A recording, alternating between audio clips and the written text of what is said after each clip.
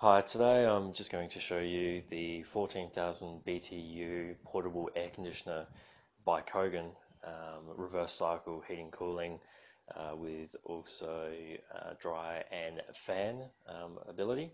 It's also got the swing built into it as well. Now, I bought this unit about a week or so ago, connected it up just before the weekend to the outside of the window. This was pretty easy to connect in, just followed the instructions in the manual, as well as that watching some YouTube videos just to see how people have fitted theirs in as well. Pretty standard window unit. I do need to still put the seal down the sides there as well, just to get a bit more of a snug fit.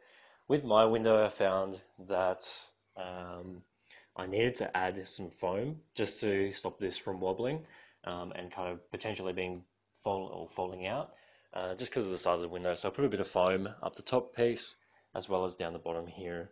And because this is a full screen window, it doesn't have a center bar at all, so full span.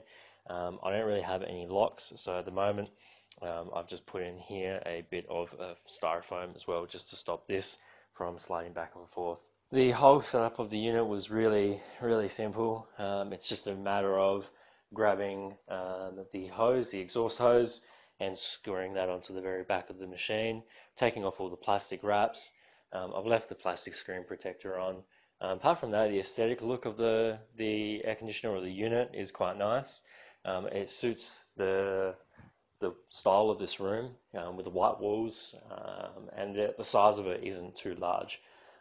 The reason why I've got it in a room like this, I'll show you just for a full picture, is this is just a home office setup, and this gets quite warm. There's only a ceiling fan in here. What happens is these walls don't have a huge amount of insulation, so in the hotter season it gets really hot. In the cold season it gets really cold as well. So this is quite a good unit. It could actually cool the entire house. It's only a small 3-bedroom place if I have the rest of the fans on throughout the building. But just within here, it's quite good. I just can close the door and put a little bump stop down the bottom just to make sure the pressure is all nice. Close all the windows, and there's no issues. Remote control for the Kogan unit is pretty basic. It's got all the functionality you need. Anyway, so yeah, the inputs on the remote are exactly the same as what's on here. You have the timer to set a different variable timer. You can actually see here, I'll just put my hand over so you can see a bit better, but you can set the temperature. It also picks out the atmosphere temperature, so it tells you what it is at the moment within the room, which is quite nice. As well as you can change it from degrees to Fahrenheit with a click of a button. Now you're going to hear the noise of this thing once it starts up, and you will see it might give a little bit of a jerk as well. So it does when it kicks in. It probably doesn't hit at the moment because it's about on temperature for cooling. It's 26 degrees in this room. But when I go down in temperature, you're going to hear the compressor kick in, and sometimes it gives a little bit of a tilt just when that's kicking in and turning off, which doesn't really bother me too much. The noise isn't too bad. Like, it is loud, but it's the same as having like a larger fan, one of those box fans in your room. You got to remember that this is doing what a wall unit would be doing, as well as the outside fan, all in the same thing. So you're definitely going to get a lot more noise than what you would from a wall unit or a reverse cycle wall unit. So what it's doing down here, you got to remember that down the sides, this is where it's all sucking in the hot air. So hot air from the room is getting sucked in through here. It's then pumping out cold air, and the heat or the hot air is then pumping through the exhaust fan, exhaust tube. Sorry. So bear in mind that this does get pretty warm, depending on the temperature within the room, which is perfectly normal, perfectly fine. When you go outside, you'll feel it. It is quite hot air coming out of the back there, but that's how it's supposed to work. I'm just going to turn off the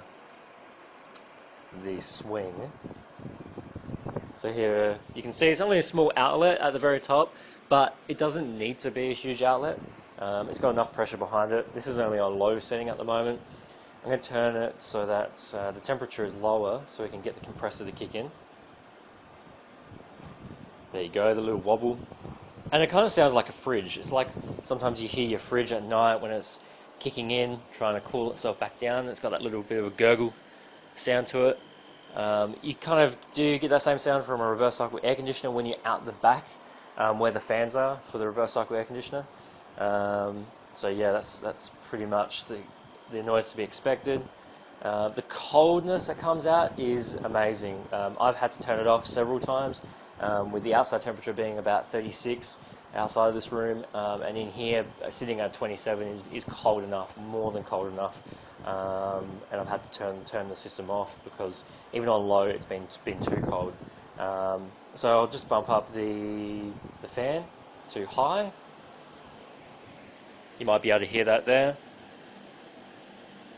It's not overly loud. Like I could be comfortably sitting on the phone still with this in the background, as well as I still have my ceiling fan going just to move the air around a bit more in the room.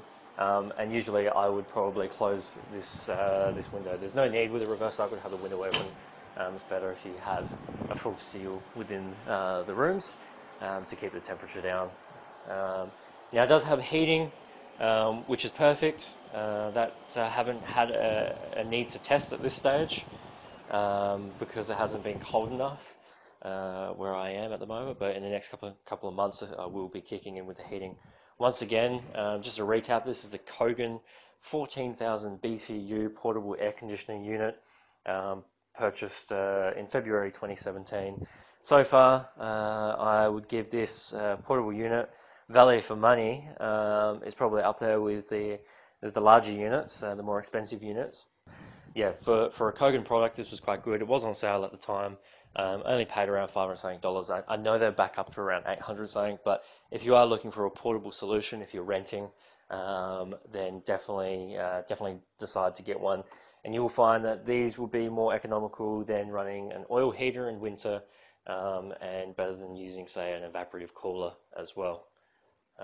Yeah, hope that has been informative and helped someone out as well.